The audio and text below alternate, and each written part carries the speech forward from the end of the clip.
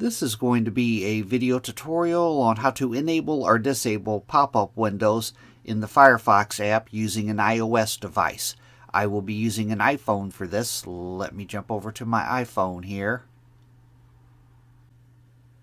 I have my phone open now and I am on the Firefox app. To enable or disable pop-up windows, first thing you want to do is go down to the lower right hand corner, down to the 3-bar hamburger menu. You want to tap on that. Then you want to go down to where it says Settings and tap on Settings.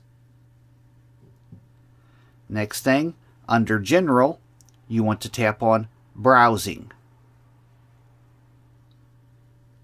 And then right down here, Block Pop-Up Windows. By default, that's probably toggled on, as you see mine is. I am blocking pop-up windows, but to disable it, you would just toggle this off. That is disabled.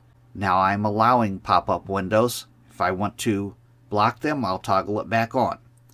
That is how to enable or disable pop-up windows on the Firefox app using an iOS device. Thanks for watching.